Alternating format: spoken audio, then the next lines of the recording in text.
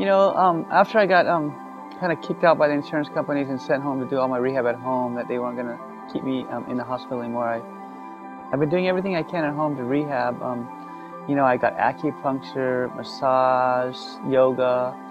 I even built a little gym in the back of my house there with little parallel bars and stuff. So I've been really working as best I can. I've been trying to swim, or get in the water and kick as hard as I can. And can't quite swim really good yet, but I can get out there and manage. I realize that it's not going to happen overnight, and it's something I'm going to have to live with for the rest of my life. And I'm just kind of learning to deal with that mentally and physically, I guess.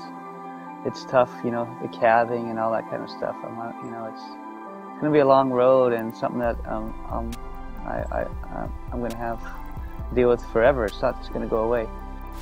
And it's tough for me, but it's nice because I've had like friends and family really, coming by, and all the surfers, they're saying good words to me and telling me about all these fun stories that I've done in the past and all these cool trips that we did, and then they're giving me really nice words of encouragement and things, how to help me get better and kind of get through life and get through this tragedy that I've had.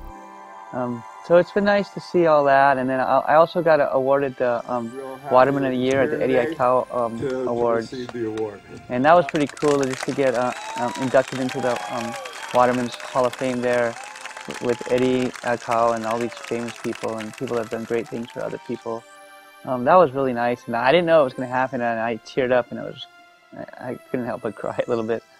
But it was really nice to see that people appreciated what I've done, and I appreciate knowing that I have so many friends out there in the surfing world. It breaks my heart that I can't be out there swimming and doing what I used to do with them, but at least from my wheelchair or whatever, I can watch these guys have fun and be there in heart and spirit with them, and yeah.